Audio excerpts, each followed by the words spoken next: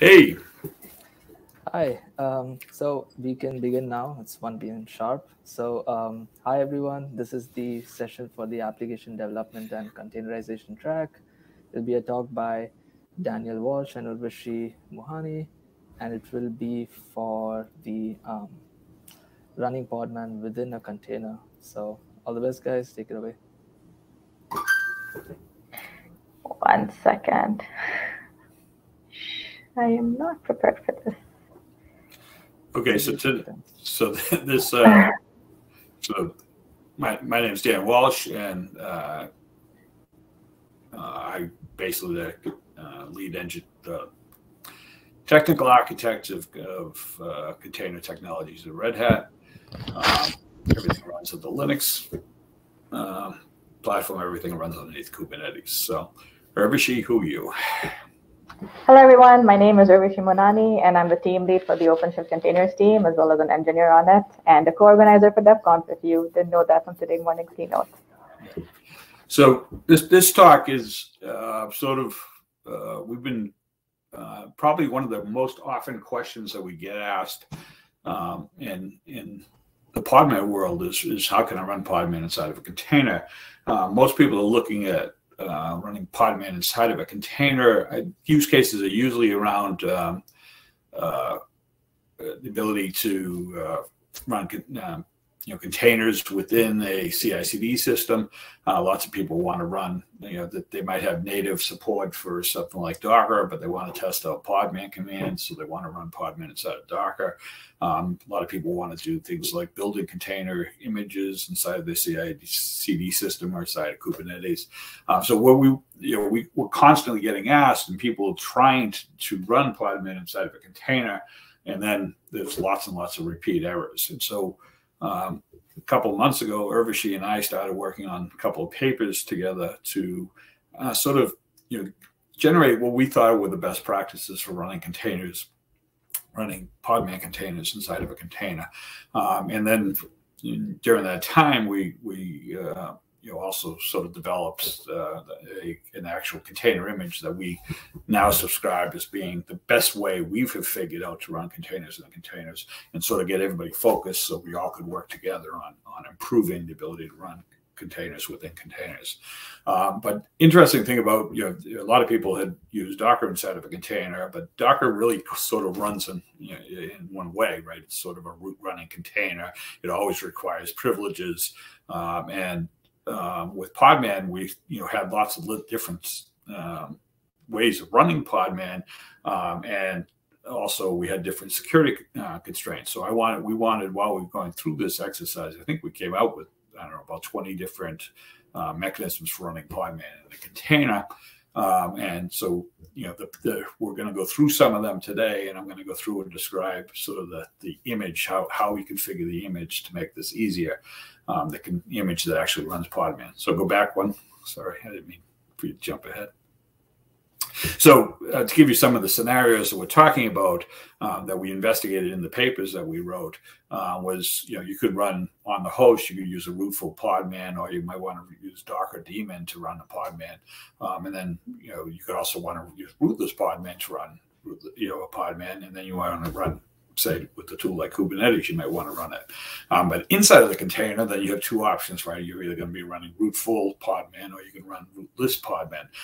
So what we looked at is all the different potential combinations of these, and then ways to do it best. So now we get, so during this process, we came up with what's the quay.io/podman/stable image, and that's what we recommend currently to run Podman. If you want to run Podman inside of a container, this is sort of our best practices. This is the image that we defined as being the best way that you might want to run Podman inside of a container. There are other images under quay.io/podman. There's one called Upstream, which is really, so stable is sort of the latest version of what we release in Fedora. Most of us work, most of the core engineers work inside of Fedora. So it'd be a Fedora 34 image at this point. So the latest stable version of Fedora, as well as the latest stable version of Podman that's been released to Fedora. Testing is a similar image, except that in testing, it's using a Podman that might not have been fully released to stable, but might be in the updates testing part of Fedora. And then there's upstream, which is just taking whatever the daily, basically it takes the daily main branch of GitHub and creates a Podman based on that. So that one's totally, that's if you want the latest and greatest, is a way to experiment with that. But for the most part, we tell everybody to use stable. So now let's go look at how we actually build the container image. And of course, I'm having a hard time seeing that. So let's go down and click in the next section. So the first thing is, as I said, this is basically the Docker file that we use. The reason we use Docker file instead of container file, which are really the same thing, is that Docker file is the only thing that's supported for Quay.io to automatically build. So we had to use a Docker file. But the first image that we use for building this is, again, the latest Fedora image, which is, in this case, right now is Fedora 34. And then we start to install software on top of that. So now we go down. And basically what we're installing is the latest version of Podman. We're fully updating the system. Then we're installing Podman. There's a bug in upstream Fedora images for shadow utils, so we do a quick reinstall of that. But really what we're installing is Podman. We also install Fuse Overlay. And then we actually exclude things like container SE/Linux to try to keep the size of the image. Since we're not really running SE/Linux inside of the container, we don't need to have it installed there. The next section goes out and basically creates a Podman user. Since we're going to use the same image for running either root full or rootless containers, we wanted to create a user inside of the container image that we would use for running rootless containers. And then we call that user Podman. And we configure the etc sub-UID and etc sub-GID files inside of the container to be able to run with a group of UIDs. Now, when we're running in rootless mode, ordinarily if you're running a rootless container inside of a rootless container, you usually only have 65,000 UIDs available. So we can't use the full 65,000 UIDs inside of the container if we only have 65,000 outside of the container. So because of that, we just allocate 5,000 UIDs to run containers inside of containers. Now, this might be something that you would want to change if you wanted to build your own image off of this. But right now, we only support using 5,000. Inside of the stable Podman images, it only allows you to use 5,000 for rootless containers. The next section is kind of interesting in that one of the issues when people tend to run containers within containers is overlay file systems and Fuse overlay file systems don't allow you to mount Fuse overlay on top of Fuse overlay or overlay on top of overlay.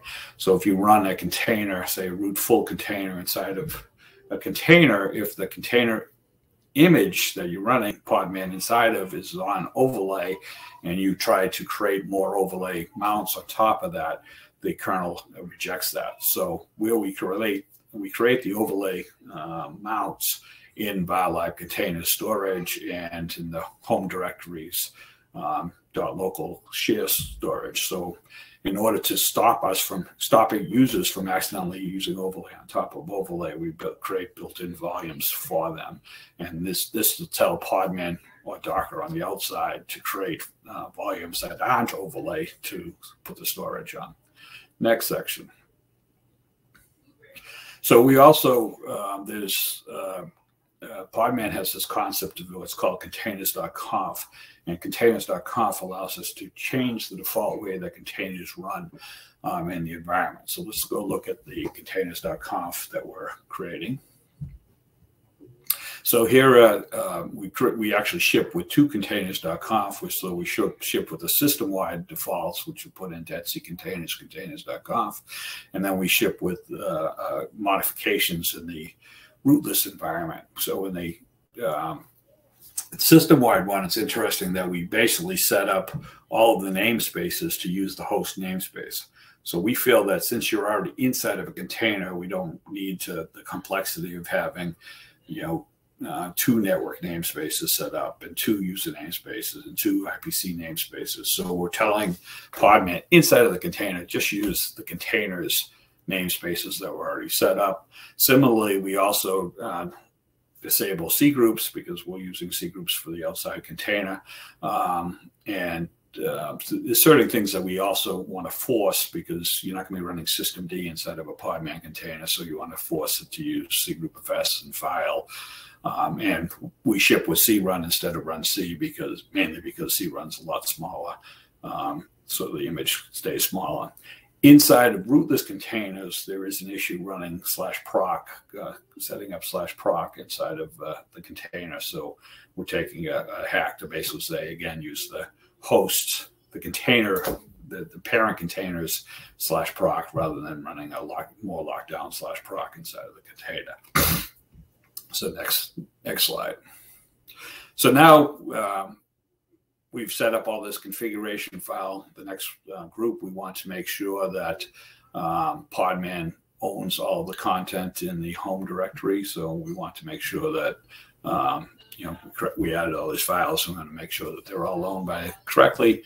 And the rest of the code at the bottom of the container file or Docker file is all about potentially allowing users to use sort of the hosts. There's a way to leak the images that you have in a host into the container. But we're not going to cover that in the rest of this talk. But if you go and read the papers, then you'll be able to find out more information about it. Next. So I think this is me, Dan. Yeah, you go ahead. Yep. All right. So it takes quite a lot to run Podman inside a container. Container engines require a fair amount of privileges. They need to be able to mount file systems, use system call clone to create user namespaces, and containers usually require multiple UIDs to run. So we have put together a demo showing how Podman works within a Podman container and within a Kubernetes container. So let me share my demo part. All right, hopefully you can see my screen. So the easiest way to run Podman within a container is to use the privilege flag. The privilege flag basically gives the container processes elevated capabilities similar to that of the host, so container engines can run inside it without any issues. So the first scenario here is running rootful Podman and rootful Podman with the privilege flag. As you can see here, I'm invoking Podman with sudo on my host, and we can see, and I'm running a simple container UBI 8 minimal side my container that I'm running on the host and just echoing hello. And as you can see, it successfully pulled the image and the container ran successfully. All right, the next scenario is running rootless Podman and rootful Podman with the privilege flag. I'm going to be making Podman rootless by setting the user flag to Podman, which is UID 1000 inside the container.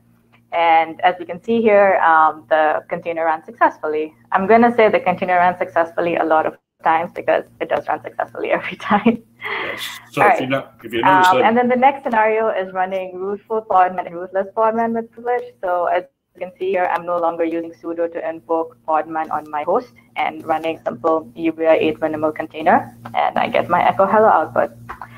And then the last scenario is rootless Podman inside rootless Podman with privileged. Similar thing, set the user to Podman inside the container with the user flag, and the container runs as expected within the container. So since Podman can be run in both rootful and rootless modes, we have these various combinations for you to choose from how you want to run your Podman on the host and within the container. So yeah, using privilege is the easiest way, but we want to be able to run Podman in an unprivileged container to make sure that we're more secure. And we can do this with Podman by making a few adjustments. So over here, I'm running rootful Podman and rootful Podman without the privilege flag. So as you can see, I'm using sudo to invoke Podman. The first thing we need to do is we need to give it 2 additional capabilities. So capsys admin is required by Podman running in your container as root, so that it's able to mount the file systems it needs to. And then cap make node is required by the Podman running your container as root to be able to create devices under /dev. We need to mount the dev fuse device because we need to use the fuse overlay FS file system within an unprivileged container. And finally, we need to disable SE/Linux separation because SE/Linux don't like it when doesn't allow containerized processes to mount all the required file systems beneath. Sorry, that we need to disable SE/Linux here. So as you can see here, the container ran successfully within my container in unprivileged mode, and we got the expected hello output. All right, so we can also do rootless Podman and rootful Podman without the privilege flag. Same thing here, we need to disable SE/Linux separation, and we need to mount the fuse device. But we no longer need to give it the 2 additional capabilities we had to give it when we were trying to run rootful Podman inside the container. That is because rootless Podman will be created within the user namespace in the container and doesn't need those elevated capabilities. And similarly, we can run rootless Podman and rootless Podman without the privilege flag. As you can see here, I'm not using sudo to invoke Podman. The flags are the same, disable SE/Linux and mount the fuse. All right, so that's running Podman inside Podman. Those are a few use cases. Another way you can also do it is to run the Podman on your host and leak the socket inside, but I'm not demoing that today. Urvashi, did you want to make a couple of comments? Urvashi, can you hear me? A couple of comments. Yeah, go ahead. You're so, very choppy right now. Yeah, I don't know why. One of the features that's coming in the latest kernel is the ability to run native overlay. So, excuse me, Urvashi, can you mute yourself, please? The echo is coming through your system.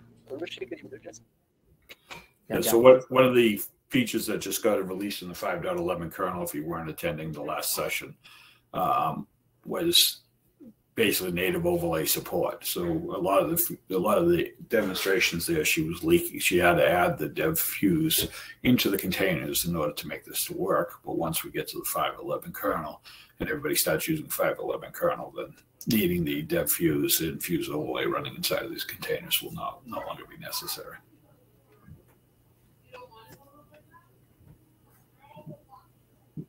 Not sure if Sally, yeah, did she drop? I think she's having some technical difficulties. Let's just wait for a couple of minutes for her to join back. Okay, she's back. Yeah, sorry about that. I don't know what happened to my system. Yeah. Urvashi, did you hear what I just said? I was just talking about dev fuse will not be necessary once everybody gets to the 5.11 kernel. Yeah. All right. Shall I continue? Yep. All right. Hopefully my system is okay. All right. So the next thing I'm going to show is actually running Podman inside of a container in a Kubernetes cluster. So here I have a simple Kubernetes cluster running on my host. My node is up and ready. And the first case we're going to look at is running with the privilege flag set to true, because that's the easiest way to do. So very simple thing in your YAML, you just need to set the privilege option to true under security context. And I'm setting the user as 1000. So I'll be running Podman as rootless within the container. So as you can see here, my pod is up and running. We exec into the pod, and I printed out the ID, and we are running as user 1000 or user Podman. Let's run a quick container. I'm just going to skip quickly to that. And the container ran successfully. We see the hello output. So one of the biggest use cases for running Podman inside a container is for builds purposes. So I'm going to build a very simple Docker file. As you saw, there was just 3 lines just to show that builds also work within a container. And as you can see here, my build was successful and my image exists on my inside my container. All right. So now, as we mentioned earlier, we don't like running Podman. We don't want to run Podman in a privileged container. We want to do it in an unprivileged container. So we can do that similarly within a container in Kubernetes. Similar idea here. First thing you need to do is you need to disable SE/Linux on the host that is running your Kubernetes cluster. So as you can see here, I've already disabled it. My SLinux is in permissive mode. The next thing you need to do is need to mount a DevFuse device. So the way to do that in Kubernetes is to create a device plugin and then link that device plugin in your pod YAML. So I just created my device plugin over here. Now let's take a look at what the pod YAML looks like for an unprivileged container. So very similar. This is where I have the limits part is where I have set my DevFuse, and I'm just setting this to user 1000. So I will be rootless within the container. And let's quickly create that. And we can see my pod is up and running. And when we exec into the container, UID 1000 is expected. Let's run a simple container. We're going to wait for the poll. And yep, the container successfully ran. So we can also run builds over here. One thing to note though here for running a build is that we need to use, we need to set isolation to true root. That's because we're already in a confined container, and when we're running builds, we're trying to create more containers within other containers, and since we're not in privilege mode, it won't have all the permissions it needs to mount all the various file systems. So setting isolation to true root is will make that work because we can bypass some of the permissions we need, and it's completely fine because we're already confined in the container. So that was running rootless Podman within an unprivileged container. Now let's take a look at running rootful Podman within an unprivileged container in Kubernetes. So as you can see here, the additional thing are 4 additional capabilities. So sysadmin and make node are needed, as mentioned earlier, so that rootful Podman in the container can mount the file systems it needs to and create devices under /dev. We need systrroot and setfcap here because these 2 capabilities are actually part of the default list of capabilities Podman runs with. But since Cryo is created for running containers in production environment, it has a much shorter list of default capabilities, so it's more locked down. And my Kubernetes cluster here is using Cryo. So when you run Podman, it tries to load all the capabilities it needs. So if I run my container in Kubernetes that is using Cryo without adding these 2 capabilities, Podman will fail to run within the container. So that's why I need those 2 additional capabilities when it comes to using a Kubernetes cluster. All right, so pod is up and running. Let's exec into the pod, and we are running as root inside the pod. Simple container, and there you go. We have the hello output. And we can also do builds here. Similarly, we have to set isolation to true root. And we can see a build was successful, and my image is there. There you go. So that is all I have for demo-wise. There are a few other cases that, one second, let me go back to the slides. There are a few other cases that you can use to run Podman within the container. As I mentioned earlier, you can run Podman as a daemon on your host and leak the socket into your container. You can do this both within Podman and a Kubernetes cluster. You can also run your container with user namespaces and pretend to give Podman the elevated capabilities it needs so that if a process breaks out, it won't really affect your host. We have highlighted all of these in the 2 blogs that Dan and I have written that you can check out if you want more examples and more details and just some steps on how to get started with this. Is there anything else, Dan? Nope, that's about as quick as we could possibly do this. So if anybody has any questions, we probably can take like 2 minutes worth of questions, I believe. Okay, Thanks, guys. That was an amazing presentation. Thank you for sharing that with us. I'm looking at the Q&A section, and there's no questions as of yet.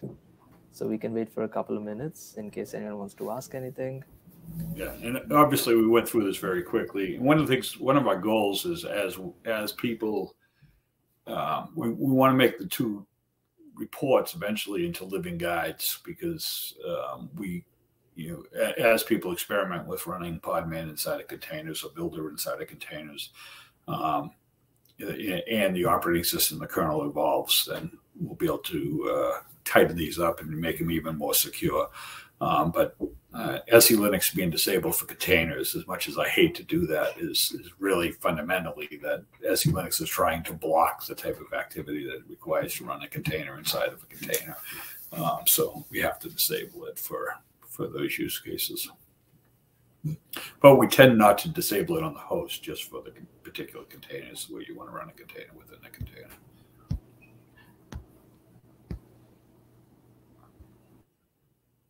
Okay, I guess we're done.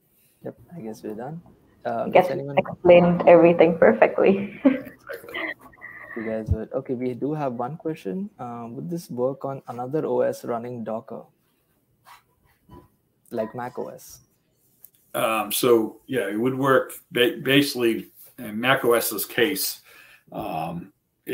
You're really using we're using remote Podman at that point. So we're talking to a Podman service running inside of a VM that's running on a Linux box, and that Podman service can launch Podman inside of Podman. So yeah, it would work on any Linux operating system or any operating system that could communicate with a Podman service running inside of a Unix operating system. Similarly, if you're running a Docker daemon inside of a Linux, say Docker for Mac, you could also talk to the Docker daemon and have it launch Podman inside of a container. Okay, thank you, Dan. Yeah, I don't see any other questions. Okay, there is one, sorry. Are the YAML files used in the demo available on GitHub repository or other sites they want to replicate? So the YAML files are not available right now, but we do have a container/demos repo on GitHub. I will put them over there by tonight, so you can take a look at it. We do have Podman and Podman directory over there. Let me see if I can find the link. And a lot of these YAML files are available in the two blogs, the linked blogs. Oh yeah, they're all in the blog. Yep, that's right. And we would love to have feedback. So when you try to do this and you get it working, then give us feedback on how well it worked or any problems. Yeah, open issues and then open PRs to fix those issues for us as well. There is a lot. I mean, the problem with doing this talk right now is that, we had 25 minutes and there's a lot of deep concepts going on here, but basically they all do work, and hopefully we've optimized the images to use to be able to do it. And our goal with those optimized images in the optimized Docker file is that people can then take those and modify them to fit their own use cases. It's not that this is the only way to do it. It's just that we believe that these concepts make it easier to do then, and then we can further expand them as we go forward. Yep, great. Thank you so much, guys. Urvashi has put the blogs on the chat. I will send a link for the breakout rooms in case anyone wants to interact with Dan and Urvashi. Feel free to go there. And yeah, the next. Thank you, guys. Bye now.